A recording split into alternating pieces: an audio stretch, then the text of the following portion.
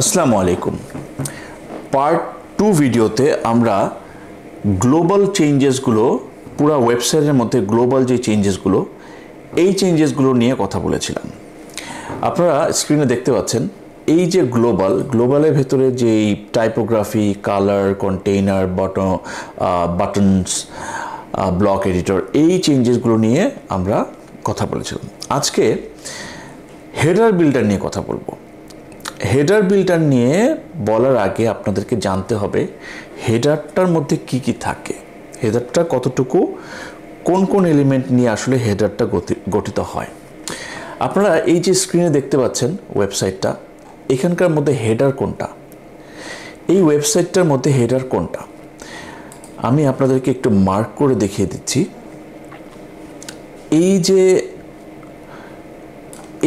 এই অপশনটা এই পর্যন্ত আপনারা দেখতে পাচ্ছেন উপরের অংশটা একেবারে লোগো থেকে শুরু করে এই যে নেভিগেশনটা, সাইটের মেনুটা, এই অপশনটা সহ ওপরের এই পার্টটাকে আমরা বলি হেডার। এই হেডারের মধ্যে আমরা চেঞ্জেসগুলো করব। কি চেঞ্জেসগুলো করব? এই লোগোর টাইটেল অনেক সময় আমরা চাই টাইটেল লিখতে পারি, অথবা আমরা সাবটাইটেল দিতে পারি, লোগো দিতে পারি, অথবা লোগো না দিতে পারি। যাই করি আমরা এই হেডারের উপরে কাজ করব। হেডারে অনেক কিছু থাকতে পারে, চাইলে আমি ফোন নাম্বার অ্যাড করতে পারি। এই ওপরের অংশটাকে সোজা কথা হেডার বলে। এখন আমরা একটু দেখি এইখানে যখন আমরা ক্লিক করছি হেডার বিল্ডারে কি কি অপশন দেখাচ্ছে। প্রথমে আমরা দেখতে পাচ্ছি একটা এলিমেন্টস লেখা, আর এখানে লিখে ডিজাইন। এলিমেন্টস মানে হচ্ছে উপাদান। কি কি উপাদান দিয়ে হেডারটা গঠিত আছে এখানে আমরা দেখতে পাচ্ছি। এখানে সাইট টাইটেল আছে অ্যান্ড লোগো, আর আছে প্রাইমারি মেনু আইটেম। তো প্রাইমারি মেনু হিসেবে এই হচ্ছে প্রাইমারি মেনু, আর এই হচ্ছে লোগো। আমরা সবাই জানি লোগোর টাইটেল আমি দেখতে পাচ্ছি না এখনো, কারণ টাইটেল আমি শো করি নাই। আরেকটা অপশন ট্রান্সপারেন্ট হেডার। সো এইগুলো নিয়ে আমরা আজকে আলোচনা করব। এখন দেখুন এলিমেন্টসের মধ্যে আমরা আছি। এলিমেন্টসের মধ্যে প্রথমেই আছে site title and logo. Site title and লোগোর মধ্যে ক্লিক করি। তারপরে আমরা দেখছি এখানেও জেনারেল যে চেঞ্জেসগুলো আছে এগুলো করা যায়, প্লাস এখানেও ডিজাইন আছে। তো আমরা জেনারেলের মধ্যে যাই, গিয়ে দেখুন এখানে আছে একটা লোগো। এই লোগোটা হচ্ছে এই লোগো। এখন আপনারা একটু খেয়াল করে দেখেন এখানে কিন্তু লোগো দুই জায়গায় দেখতে পাচ্ছেন আপনারা। অ্যাস্ট্রা থিমের একটা খুব ভালো দিক হচ্ছে এরা রেটিনা ডিভাইসের জন্য আলাদা লোগো আপলোড করতে দেয়। আপনারা এখানে দেখতে পাচ্ছেন different logo for retina devices. So retina ডিভাইসগুলো আসলে কি? আপনাদের যে আইফোন বলেন, অ্যাপলের প্রোডাক্টগুলো, এগুলো রেটিনা ডিসপ্লে। সো এই প্রোডাক্টগুলোর জন্য এই অ্যাপল আইপ্যাডে, অ্যাপলের আইফোনে, ম্যাকে যখন আপনার ওয়েবসাইটটা দেখাবে, এই রেটিনা ডিভাইসগুলোতে আপনি চাইলে আরও ক্লিয়ার, আরেকটু রেজুলেশন বেশি দিয়ে বেসিক্যালি ডাবল করে দেয়। রেটিনা ডিসপ্লেতে লোগোটা আপনি নর্মাল যেই লোগোটা দিচ্ছেন এর ডাবল সাইজ হয়। ডাবল না হয়ে আপনি একটু কম দিতে পারেন, কোনো সমস্যা নাই। নট ম্যান্ডেটরি যে ডাবল হতে হবে, তবে ডাবল সাধারণত রেটিনা ডিসপ্লেতে লোগো দেয়। তো আপনি চাইলে এটাকে অফ রাখতে পারেন, রেটিনার জন্য আলাদা কোনো লোগো ইউজ করবেন না। আমি রিকমেন্ড করব অন করে রেটিনার জন্য একটা লোগো, আলাদা একটা লোগো আপনি দিবেন, যেটার রেজুলেশনটা আগের লোগোটা চেয়ে একটু ভালো হবে, ডাবল হবে।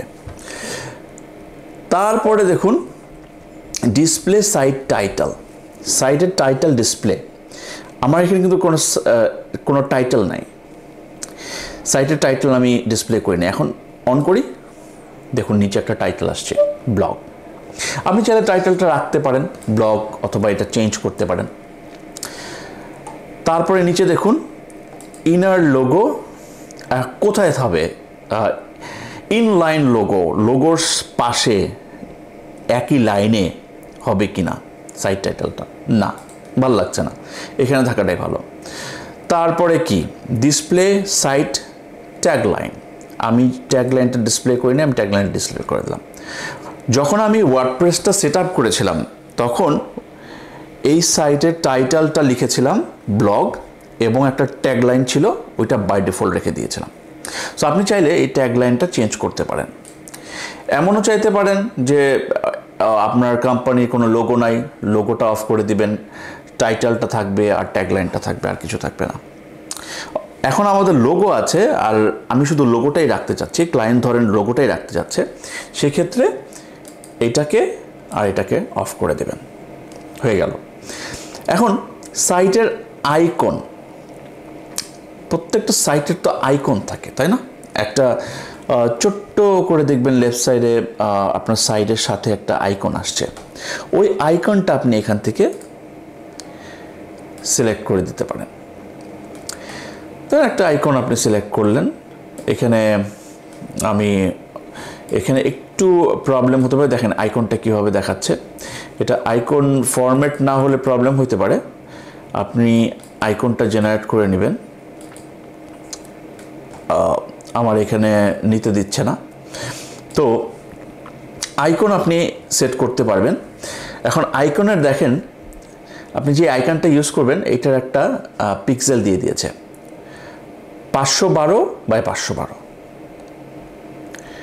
512 বাই 512 একটা আইকন বানিয়ে আপনি এখানে দিতে পারেন। তো আমি আবার হেডার বিল্ডারে চলে যাই, আমরা কোথায় ছিলাম, আমরা ছিলাম সাইট টাইটেল অ্যান্ড লোগো। তো সাইট টাইটেল অ্যান্ড লোগোতে বেসিক্যালি আমরা লোগোর রেটিনা ডিসপ্লের জন্য আলাদা একটা লোগো পিক করেছি এবং নর্মাল একটা লোগো পিক করেছি। আর লোগোটা পিক করার জন্য কিভাবে পিক করতে হয়, এই যে চেঞ্জ লোগোতে ক্লিক করলেই আপনাকে লোগো নিতে দিবে। আপনি লোগো একটা সিলেক্ট করবেন, সিলেক্ট করে এখানে এই বাটনটাতে প্রেস করলেই দেখুন রাইটের কর্নারে একটা বাটন আছে সিলেক্ট, এই বাটনে ক্লিক করলেই আপনার লোগোটা পিক হয়ে যাবে। এটাকে ক্লোজ করি, আমার লোগো পিক করা হয়ে গিয়েছে। এখন আমরা একটু ব্যাকে যাব, প্রাইমারি মেনু, এখন মেনুর কাজ করবে। হেডারের মধ্যে লোগো আছে, লোগোর কাজ শেষ করে ফেলেছি, এখন মেনু আছে, মেনুর কাজটা শেষ করি। মেনুতে ক্লিক করুন, মেনুতে ক্লিক করার পরে দেখবেন এখানে মেনুটা কি এরকম থাকবে নাকি একটু হোয়াইটটা বাড়বে, আপনি চাইলে হোয়াইট বাড়াইতে পারেন আবার ছোট করতে পারেন। এটা হচ্ছে সাব মেনুর হোয়াইট বাড়ানো আর ছোট করায়, আমার সাব মেনু নাই, এখানে হোভার করলে অথবা ক্লিক করলে সাব মেনু আসার কথা, সাব মেনু নাই।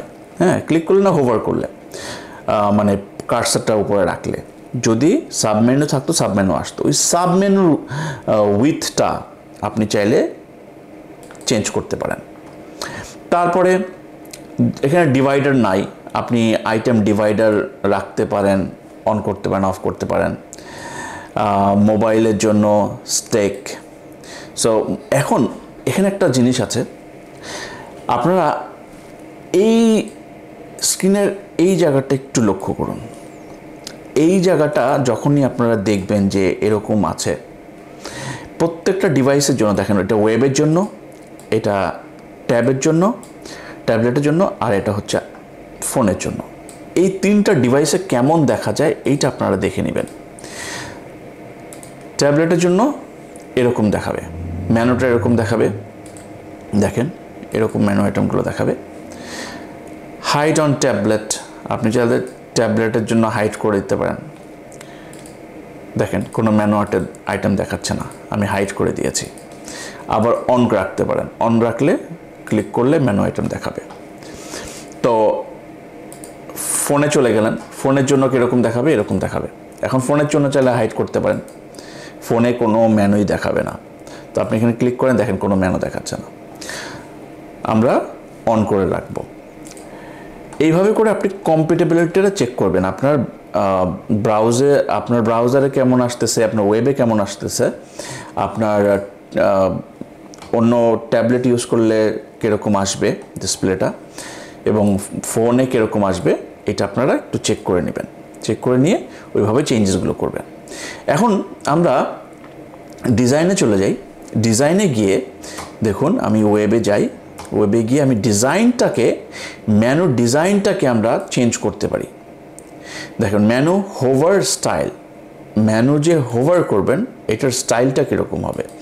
নান দেওয়া আছে, জুম দিতে পারেন, হ্যাঁ জুম হবে হোভার করলে, ম্যানু হোভার স্টাইল। তারপর আন্ডারলাইন হতে পারে, কার্সারটা রাখলে আন্ডারলাইন হবে, আমি সিলেক্ট করলে দেখব। আর যদি চেঞ্জেসগুলো না হয়, হ্যাঁ তাহলে আপনারা বুঝবেন যে অ্যাস্ট্রা থিমে অনেক সময় নতুন যে ভার্সনটা আসছে ওয়ার্ডপ্রেসের 6 ভার্সনে আমি দেখছি অ্যাস্ট্রা কিছু ফাংশনালিটি কাজ করছে না। তো ওইরকম কিছু ইম্প্যাক্ট হইতে পারে। আর নতুন একটা আপডেট আসছে, আমরা আপডেটটা দিয়ে দেখব কি হয়। তো ম্যানু যে হোভার আছে এটার স্টাইলটা আপনি এখানে করতে পারেন, ওভারলাইন দিতে পারেন। আপনি এক একটা দিয়ে চেঞ্জ করে আপনি দেখবেন কি হয়। নান রেখে দিলাম। তারপরে সাবমেনু কন্টেইনার, আমার সাবমেনু নাই। সাবমেনু কন্টেইনারের ডিভাইডার থাকলে ডিভাইডারের কালার দিতে পারবেন, হ্যাঁ। টপ অফসেট আপনি কীরকম, সাইজটা কীরকম হবে।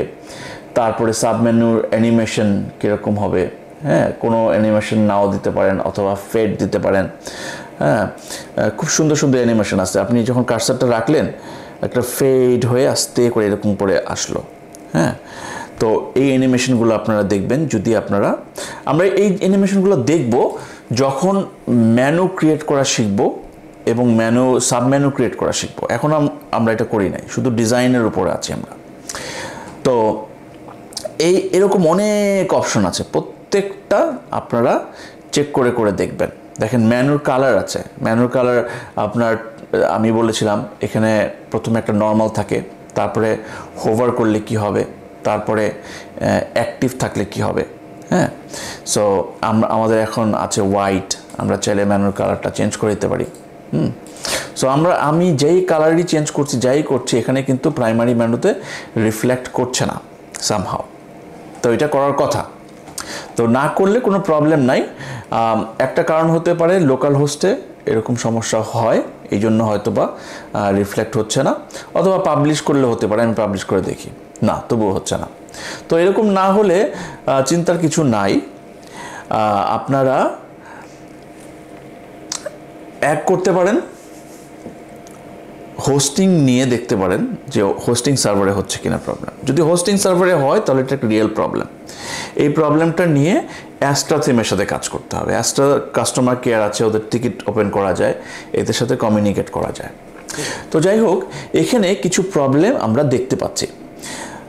আমি ম্যানুটা এখানেই শেষ করে দিই, কারণ ম্যানু আর তেমন কিছু চেঞ্জেস নাই। ডিজাইন রিলেটেড চেঞ্জেসগুলো ঠিকমতো হচ্ছে না, এখানে একটা বাগ আছে। তো আমরা একটু ব্যাকে যাই। ব্যাকে গিয়ে আমরা একটা জিনিস হয়তো বা মিস করেছি, সেটা হচ্ছে সাইটের টাইটেল এবং লোগোর ডিজাইন অপশন ছিল এখানেও। তো ডিজাইনে যাই নাই, ডিজাইনে যাচ্ছি। সো ডিজাইনে দেখেন কিছু স্পেসিং ছিল। এই যে লোগোটার স্পেসিংটা কীরকম হবে, মার্জিনটা কীরকম হবে। আপনি চাচ্ছেন টপ থেকে, রাইট থেকে, লেফট থেকে সব দিকে কিছু পিক্সেল সরাবেন। আপনার পেজটার লোগোটা যেই জায়গায় আছে তার আপনার পেজের লেফট থেকে কত দূর থাকবে, টপ থেকে কত দূর থাকবে, রাইট থেকে কত দূর অপশনে থাকবে, কত দূর পজিশনে থাকবে, এটা আপনি সেট করতে পারেন। এটার জন্য এখানে দেখেন আমি 10 পিক্সেল দিলাম, ঠিক 10 পিক্সেল সব জায়গা থেকে নিয়ে নিল। তো আমি যদি চাই যদি শুধু টপ থেকে 10 পিক্সেল নেবে, তাহলে এই অপশনটা দেখুন, এই যে এই অপশনটা লিঙ্ক করা, এইটাকে একবার ক্লিক করবেন, তাহলে আপনি চাইলে একটা নিতে পারবেন। ধরেন এখন টপ চেঞ্জ করলে শুধু টপই চেঞ্জ হবে। টপ থেকে আমি 20 নামালাম, দেখেন উপর থেকে 20 নেমেছে, 20 পিক্সেল নেমেছে। তো রাইটে যা ছিল তাই 10 পিক্সেল। আমি এখন শুধু চাই লেফট, এই যে লেফটে আমি বাড়াবো, লেফটে 50 পিক্সেল সরে গেল। তো এইখানে একটা জিনিস মনে রাখবেন, আপনারা কখনো মাইনাস ভ্যালু ইউজ করেন না। মাইনাস ভ্যালু -50 -10 যাই হোক, মাইনাস কোনো ভ্যালু ইউজ করেন না, তাহলে কম্প্যাটেবল হবে না, ব্রাউজার কম্প্যাটেবিলিটি প্রবলেম হবে, অন্যান্য ডিভাইসে আপনি ঠিকমতো দেখতে পারবেন না। আর যখনই এই স্ক্রিনগুলো দেখবেন, প্রত্যেকটা স্ক্রিনে কীরকম আপনার সাইটটা দেখাচ্ছে একটু চেক করে নেবেন। সো আমি লোগোটা প্রত্যেকটা ডিভাইসে কীরকম দেখাচ্ছে, স্পেসিংটা কীরকম আছে দেখে নেব। মোবাইলের জন্য কীরকম দেখাচ্ছে দেখে নিচ্ছি। তো যাই হোক, এইভাবে আপনারা দেখবেন। আমি এটাকে 0 রেখে দিলাম, কারণ বাই ডিফল্ট যেটা ছিল সেটাই সবচেয়ে বেস্ট, সবচেয়ে কম্প্যাটেবল। এখন দেখেন প্রত্যেকটা জায়গায় নাইস দেখাচ্ছে লোগোটা। আমি যখন কমাচ্ছিলাম বাড়াচ্ছিলাম, এইটার সাথে একটু ওভারল্যাপ করছিল। এই জন্য যখন চেঞ্জ করবেন আপনি নিজে একটু বুঝে চেঞ্জ করেন। পরে দেখবেন যে আপনি ওয়েবের জন্য ঠিক করলেন, আপনার ট্যাবলেটে নষ্ট হয়ে গেল অথবা ফোনে নষ্ট হয়ে গেল। তো এই জিনিসটা আপনারা দেখে নেবেন। আর একটু ব্যাক করি, ট্রান্সপারেন্ট হেডার। এবার আসেন ট্রান্সপারেন্ট হেডার। ট্রান্সপারেন্ট হেডারটা কি?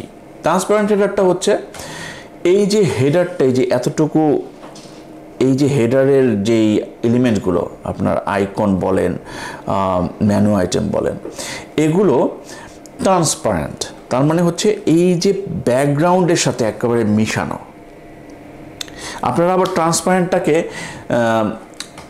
কি বলে ওটাকে, লোগোটা হচ্ছে একটু ওই জিনিসটা কি মনে পড়ছে না, স্টিক থাকে, স্টিক হেডার মনে করেন না। আমি আপনার আবার একটু প্রোতে চলে গিয়ে দেখাচ্ছি। এই যে sticky header, sorry, sticky header মনে করেন না। স্টিকি হেডার কিন্তু অন্য একটা জিনিস। স্টিকি হেডার আপনি অ্যাস্ট্রা প্রো ছাড়া ইউজ করতে পারবেন না। স্টিকি হেডার ডিফারেন্ট একটা জিনিস। তো স্টিকি হেডার না, এরকম না যে কার্সার এরকম নিচের দিকে গেলেন উপরে হেডারটা এসে পড়বে, তা কিন্তু না। হ্যাঁ, স্টিকি হেডারটা শুধু প্রোতে। আর ট্রান্সপারেন্টটা হচ্ছে যে আপনার ব্যাকগ্রাউন্ডের সাথে একেবারে অ্যাটাচ থাকবে। এই যে একটা ব্যাকগ্রাউন্ড সেট করেছি, দেখেন পিছের ইমেজের সাথে ছবিগুলো প্লাস মেনুটা অ্যাটাচ একদম। হ্যাঁ, সো এই ট্রান্সপারেন্ট হেডারটার অনেক অপশন আছে, আপনি চেঞ্জ করতে পারেন। আপনি চাইলে পেজের জন্য ডিসেবল করে দিতে পারেন, আপনি চাইলে পোস্টের জন্য ডিসেবল করে দিতে পারেন, আপনি চাইলে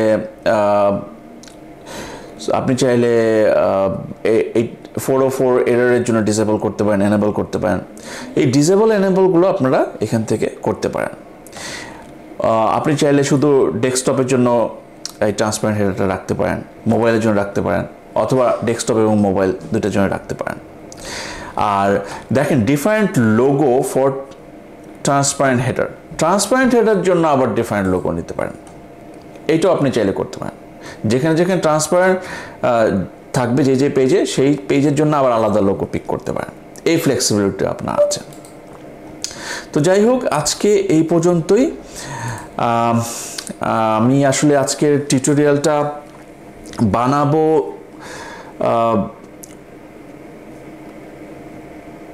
দেখুন, আমি বলি একটা কথা, যে একটু ফ্রাস্ট্রেটেড আছি, একটু হয়তো বা শারীরিক কোনো প্রবলেমের কারণে, এই জন্য আমি এইভাবে কথাও বলতে পারছি না।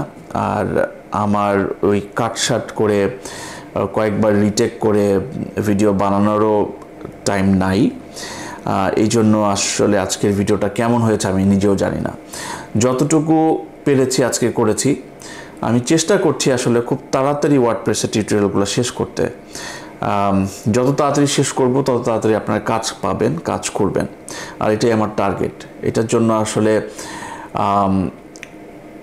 অল্প সময়ের মধ্যে সময় ঠিক মতো করতে পারছি না, সব দিক দিয়ে ঠিক নাই, তবু আমি আসলে ভিডিওটা বানাচ্ছি। হ্যাঁ, আমি পরবর্তী ভিডিও খুব তাড়াতাড়ি নিয়ে আসার চেষ্টা করব। আপনারা এতটুকু পর্যন্ত করেন, একটু প্র্যাকটিস করেন। আমি যা যা দেখাচ্ছি নিজে নিজে করে দেখেন। আপনারা যেহেতু লোকাল হোস্টে করছেন, নিজের কম্পিউটারকে সার্ভার বানিয়ে করছেন, কিছু সমস্যা হবে। ইমেজ পিক করতে গেলে সমস্যা হবে, হয়তো বা পিক করতে পারবেন না, নিতে দিবে না। তো আপনারা যখন সার্ভারে করবেন, রিয়েল সার্ভারে করবেন একটা হোস্টিং নিয়ে, সেখানে হয়তো বা এই প্রবলেম ওই প্রবলেমগুলো হবে না। হ্যাঁ, তো যাই হোক, আজকে এই পর্যন্তই।